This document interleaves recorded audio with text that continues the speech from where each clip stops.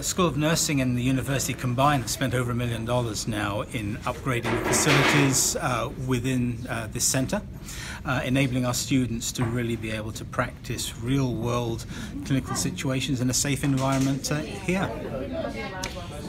And how many students do you have here currently? Oh, we currently have over 80 students doing the accelerated Bachelor of Science in Nursing program through UMass Amherst. Next semester in the fall, we'll be adding another 95 to those. So we're having a really excellent recruitment to this program here in the Springfield Center. What makes it attractive to have these programs in these facilities here in Springfield?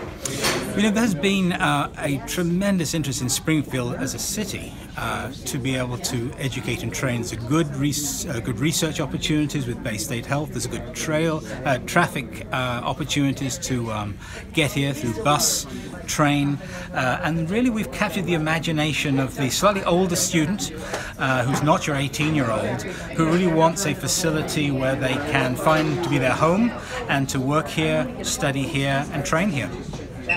How important is it to have this facility here for the training people for the healthcare industry in Western Massachusetts? Oh, the Springfield Center is absolutely essential for us. For one thing, the growth in this sector has just outstripped our ability to manage these students on the Amherst campus.